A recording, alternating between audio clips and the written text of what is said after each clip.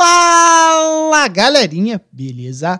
Eu sou Marcelo Bolinha e estou resolvendo a prova de Física do vestibular 2015 para o primeiro semestre da UVA. Eu vou fazer agora a questão número 44. A questão diz assim: uma onda se propaga em um meio com velocidade de 5 metros por segundo e frequência de 2 Hz. Ela sofre uma refração e passa a se propagar em um outro meio, com um comprimento de onda igual a 2 metros. Qual a velocidade da onda ao se propagar nesse novo meio?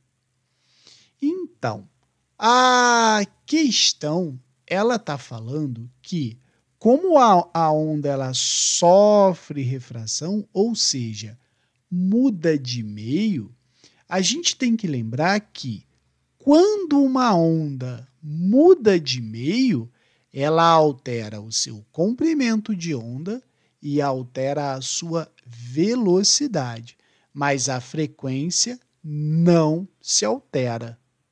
Então, cuidado com isso. Quando uma onda muda de meio, a sua frequência não se altera. Então, o que aconteceu? A frequência dessa onda era de 2 Hz. Ela mudou de meio, permaneceu com 2 Hz.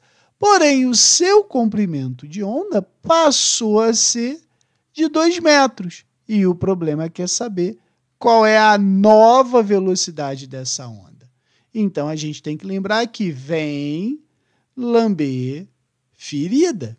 Então, velocidade vai ser 2 vezes 2. A velocidade vai ser de 4 metros por segundo. E a resposta está na letra C, beleza? Qualquer dúvida, deixe nos comentários que eu te respondo.